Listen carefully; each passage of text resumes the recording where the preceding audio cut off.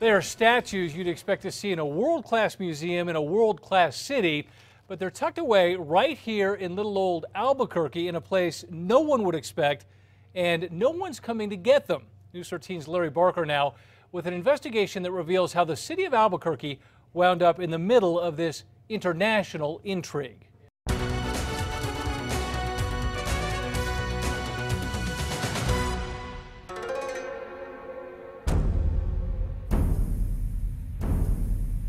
They are symbols of wealth and power, priceless treasures steeped in mystery, created half a world away by faceless artisans. These rare stone monoliths once adorned the palatial tombs of Asian imperial rulers. Today, they are hidden away in Albuquerque. Where are they? Well, think of it as a treasure hunt of sorts, and you start down this trail, past the lake, through the woods, across this garden. Inside this nondescript building is a massive treasure trove of forbidding artifacts. Welcome to the city of Albuquerque's biopark. Valued at tens of millions of dollars, these ancient relics are stored behind locked doors off limits to the public. And even though they have been at the Botanical Garden for 8 years, nobody knows where they came from or why they're here. Catherine Hubbard is in charge. We don't have any information about them. Catherine is not alone. You see, the historical record surrounding these carvings is murky at best. In fact, if the statues could talk, they would weave a tale of mystery and intrigue worthy of an Indiana Jones adventure.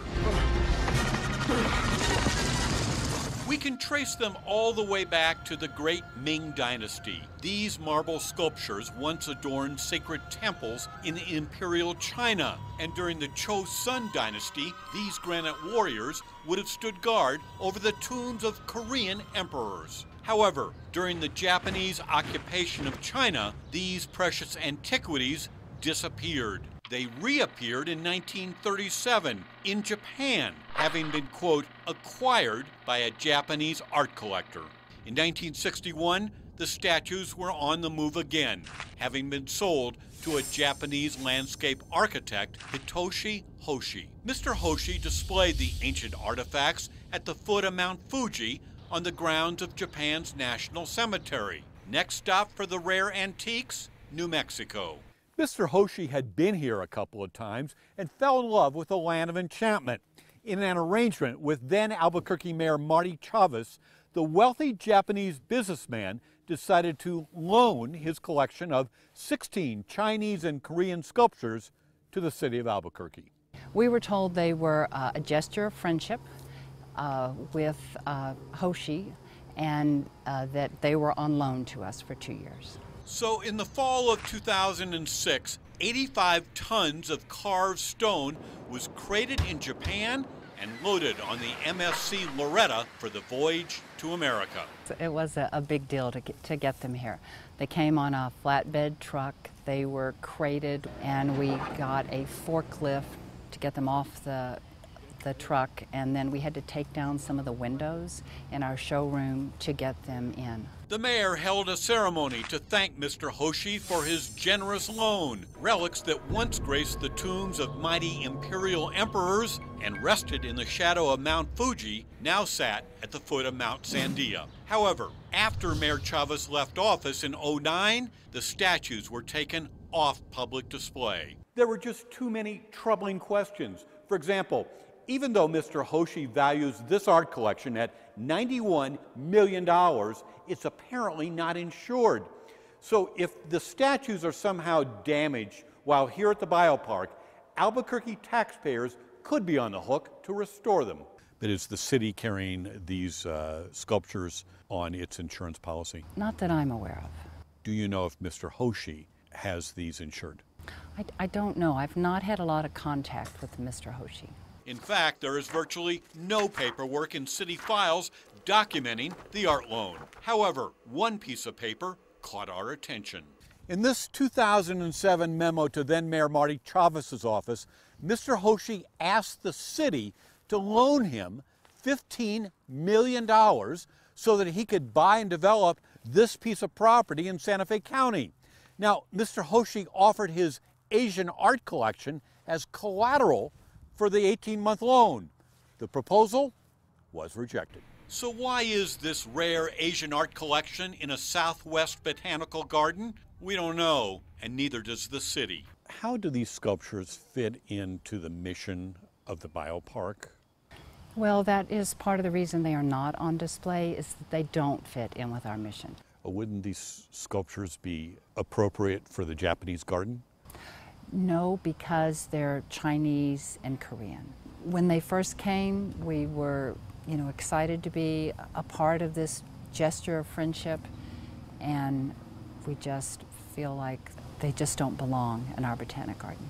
Hitoshi Hoshi has refused repeated requests to take back his multi-million-dollar art collection. The current administration has been trying since 2010, consistently and persistently, to make contact with the owners of the sculpture and has tried to get them relocated. Why are they still here? Well, they're 100 tons altogether, so it's a real effort to get them out. I'm not sure, from Hoshi's end, why they are still here. Now, Mr. Hoshi has put the historic sculptures up for sale through an international art gallery. However, prospective buyers have shown little interest due to Mr. Hoshi's asking price and accusations the artifacts may have been looted from ancient tombs. Leon Natker is a UNM grad student with expertise in Chinese archaeology. Without knowing where they came from, who paid for them, were they sold legitimately to the collector, no museum would want to have them in the collection because they may in fact belong to China. We don't know. Is there documentation showing the tomb carvings were legally collected? We don't know. The period of the 1930s and of the Japanese occupation is still, it's a very sensitive issue. There is no museum with a truly legitimate reputation that is going to want to say, oh sure, we're going to buy these without having real documentation about where they came from and who really has the right to their ownership. In January, Mr. Hoshi will celebrate his 100th birthday. An associate says the Tokyo-based businessman is trying to raise money to return his art collection to Japan. Meanwhile, a room full of precious Asian artifacts sit in storage at the Albuquerque Biopark, gathering dust. It bothers me as somebody involved in the museum world that there is no authoritative answer to, where did these come from? Do we know when they were made, how they were acquired? All of that information is what will make them valuable for purposes of research and for purposes of display. The sculptures are here, they have been here for several years, and it's like, I guess it's overstayed their welcome. Basically, you're just storing the sculptures for free. Yes, we are. Just to move the sculptures out of this building and off city property will cost an estimated $60,000. Larry Barker, KRQE News 13. Well, to get a closer look at where the artwork has traveled and how it landed here in Albuquerque, we have it all online. Just go to krqe.com.